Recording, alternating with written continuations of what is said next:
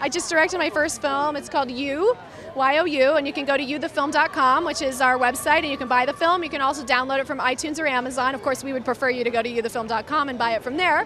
But it's released solely on the internet, which is very exciting. We're kind of paving the way for maybe some other filmmakers to be able to do something like that in the future. It's very exciting. What's it about?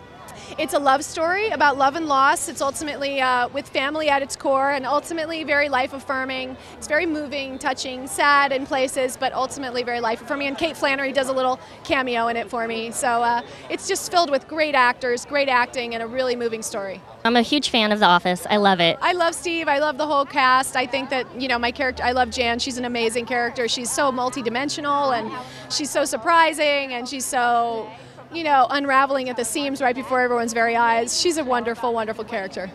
Yeah, and I just did a new pilot. I'm actually not going to be a regular in The Office anymore. I'm going to be a special guest star next year. I'll do some guest starring things, but I'm starring in an FX pilot that I hope gets picked up. I'll find out Monday or Tuesday, called Lights Out.